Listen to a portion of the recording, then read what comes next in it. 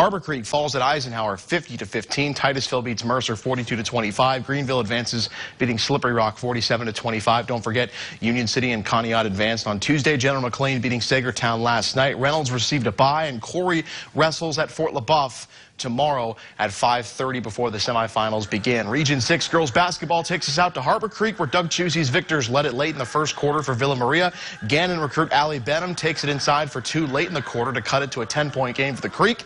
Hannah Kelly dishing to Rachel Majeski, who uses the nice pump fake and finish. She had 7 points. Victors by 12. Harbor Creek hanging tough in the first half. And Jenna Babay working herself open and free. Buries the long 2. She had 9. But then Benham coming back the other way for the Creek again. The pull-up, she had 10 to lead the Lady Huskies, but Villa going inside. Builds the lead to 15 here. The nice dish from Addie Cross to Cassidy Krieger. She had 15 to lead the way in the Holy Cross recruit Cross. With the left, she had 14. Villa wins it 52-29 on the road.